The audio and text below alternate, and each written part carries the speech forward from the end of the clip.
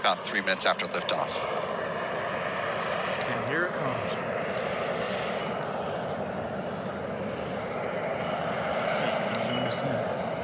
Based off the SpaceX timeline, we're coming up on MECO here in now less than 10 seconds.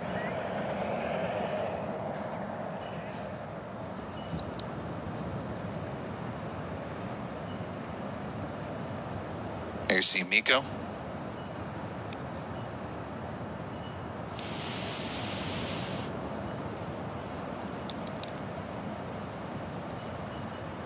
And back ignition. Stage 1 boost back startup.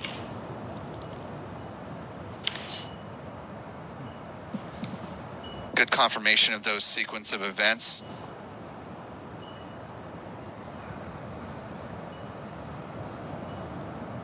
Kind of a nifty shadow on the Falcon 9 first stage booster.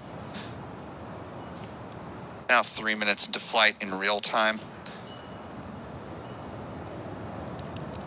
Payload fairings will have jettisoned now at this point in real time, waiting for those events from the onboard cameras in just a few seconds. There you see those payload fairings separated. You can see the Worldview Legion satellites there. SpaceX set to recover those fairing halves using their recovery vessel called Bob, named after former NASA astronaut Bob Behnken, one half of the duo that flew the Demo 2 mission back in May of 2020.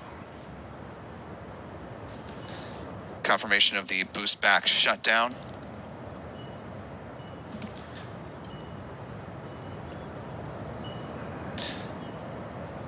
Coming up next is the first stage entry burn, which is set to begin at about T+6 minutes in real time.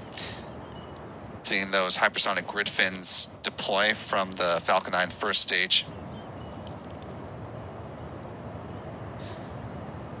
Again, that entry burn set to begin now in less than 2 minutes. Those pulses that you're seeing on the first stage booster, those are the cold gas thrusters, helping to adjust the attitude or the positioning of the first stage booster as it makes its way towards Cape Canaveral Space Force Station. As a nice visual on the reorientation of the first stage booster, you can see its shadow moving almost like a clock handle going backwards. You can see they're jutting up from the center of the rocket from our position here on the camera.